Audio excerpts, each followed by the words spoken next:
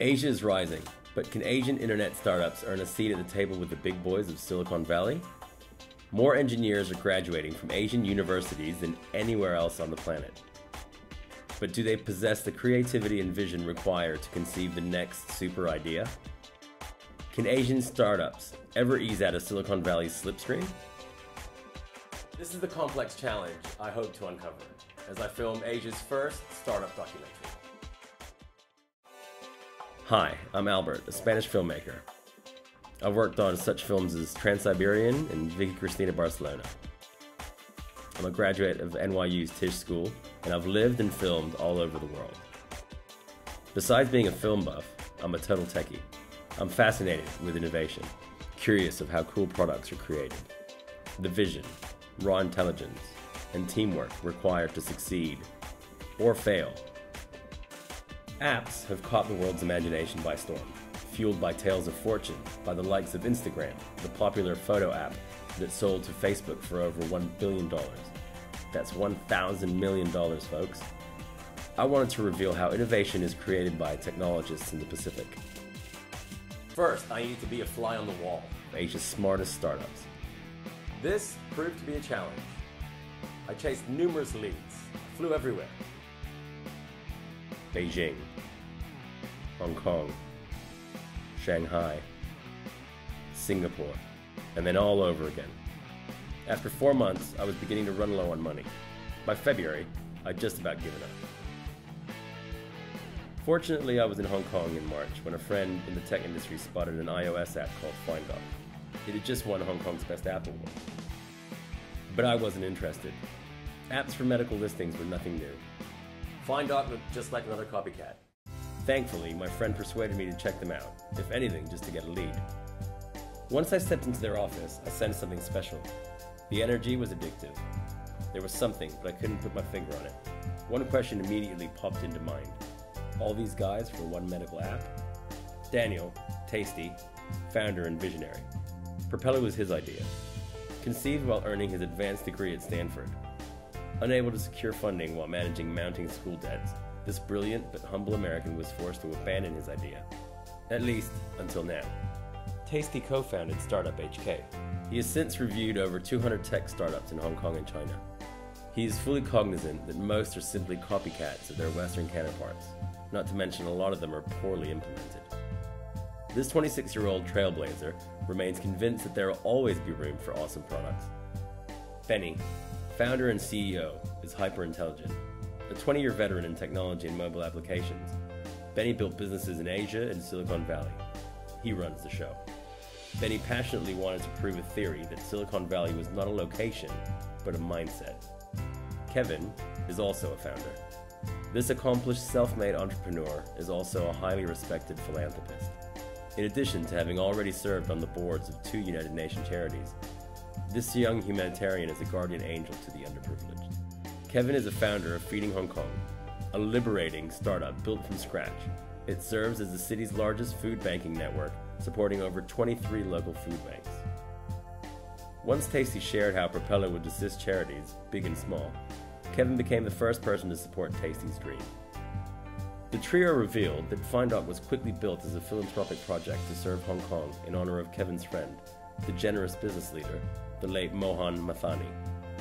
They were happy that it helped people and is now independently run as a free service by their friend Ivan.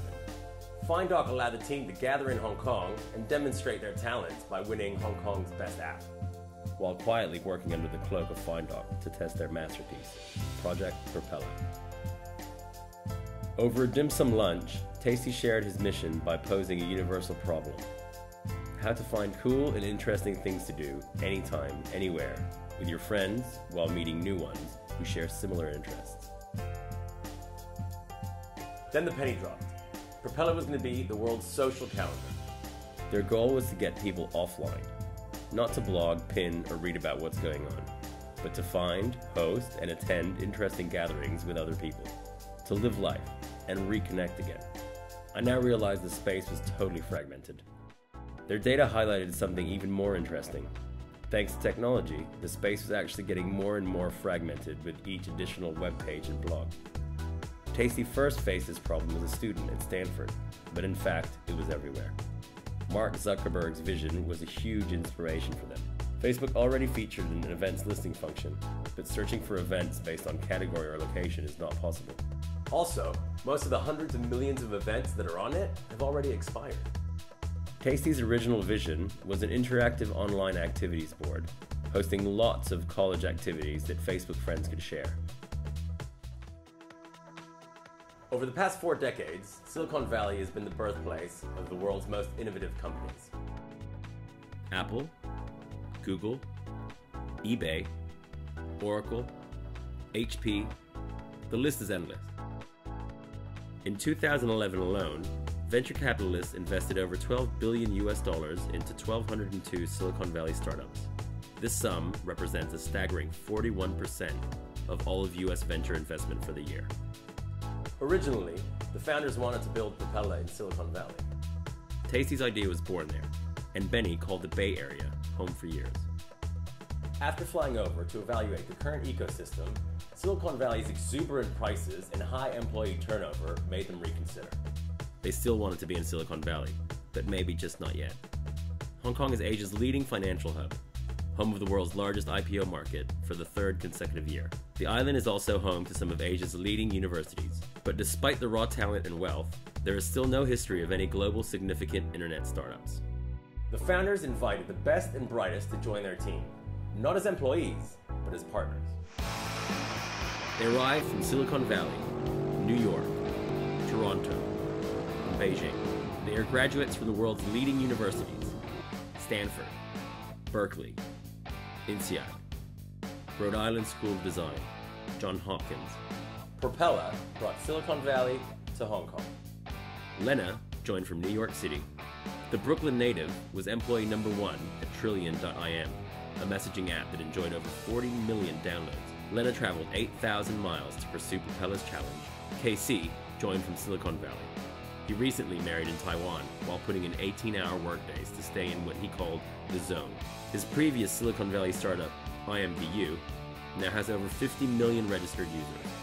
Alex, one of Hong Kong's most respected engineers, built the city's most trafficked news app with over 1 million daily users. Wang joined following a distinguished career spanning over 20 years in applied technology to the financial markets. He is a master in systematic strategies. The partners needed to recruit a top-notch local team. Not interested in long resumes, they only cared about the few things that people did exceptionally well. The last time Purpella recruited, over 300 candidates across Asia applied for 2 jobs.